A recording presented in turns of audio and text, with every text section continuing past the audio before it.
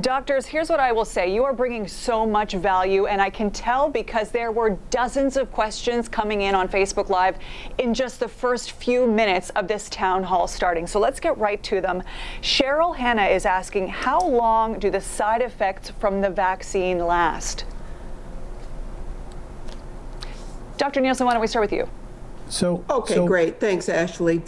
You know, just for a very short period of time, with the first shot, if you're getting a two-shot, one of the two-shot vaccines, the first day, the most you're going to get is a sore arm that might last a day or two, like a flu shot. With the second dose, sometimes people will say, you know, maybe the next day they don't feel so good for a few hours. It all passes by the third day. It's a small price to pay. Dr. Vasquez, do you want to add anything there?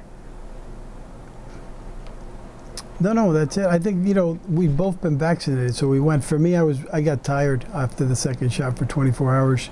Muscle aches, took a little Tylenol, Motrin, it all went away.